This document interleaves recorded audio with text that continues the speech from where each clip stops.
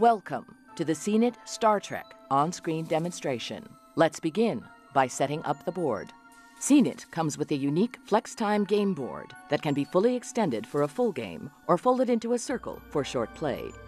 CNET is played with 2 dice, a 6-sided die to determine how far your game piece moves, and an 8-sided die to determine what types of challenges you face.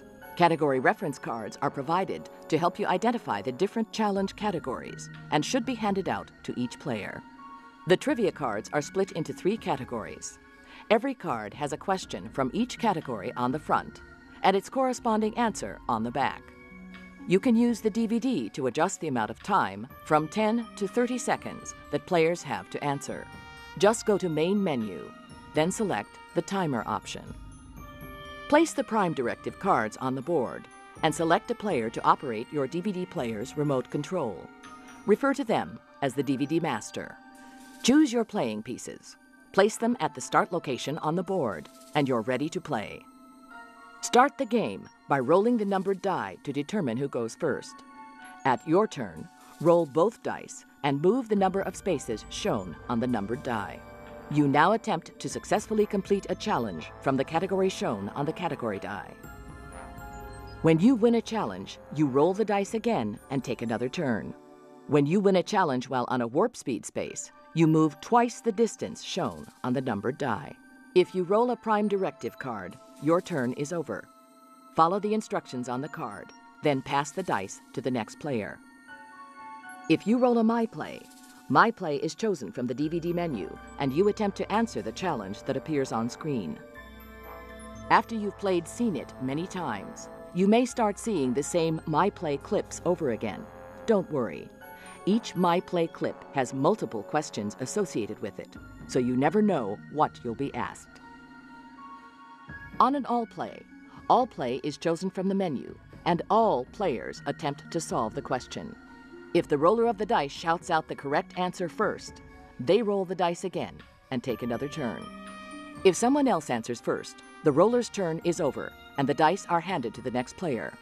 The player who answered the challenge correctly has the choice of either giving another player a Prime Directive card or moving their game piece forward 1 space. If more than one player answers an all-play question at the same time, a tiebreaker is selected from the menu. One player will use the remote to fire at attacking Romulan warbirds.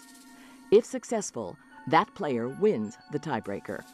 If not, they will pass the remote to the next player in the tiebreaker. The DVD remote can be used to pause, fast forward, or skip a portion of a challenge. The DVD shuffles itself whenever you start a new game, so you'll never see the same all-play challenge repeated during a single session. If you get an all-play that you have seen in a previous game, simply hit the return button on your remote, and a new all-play challenge will appear.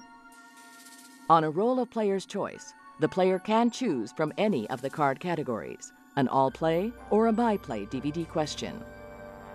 Okay, now that you understand how to play, let's talk about how to win. When a player reaches the Stop All Play to Win space, they are only one All Play to Win challenge away from winning the game. If they lose the challenge, they move to the outer circle of Final Frontier and pass the dice to the next player. The player who won the challenge has the option of giving another player a Prime Directive card or moving forward 3 spaces. Remember, players in the Final Frontier rings are immune to Prime Directive cards. In Final Frontier, the player chooses Final Frontier from the DVD menu and follows the simple on-screen instructions. If they answer all of the questions correctly, they win the game. If they miss a question, they move 1 ring closer to the center, but must wait for their next turn to try again. That's it. You are now ready to play CNET Star Trek Edition.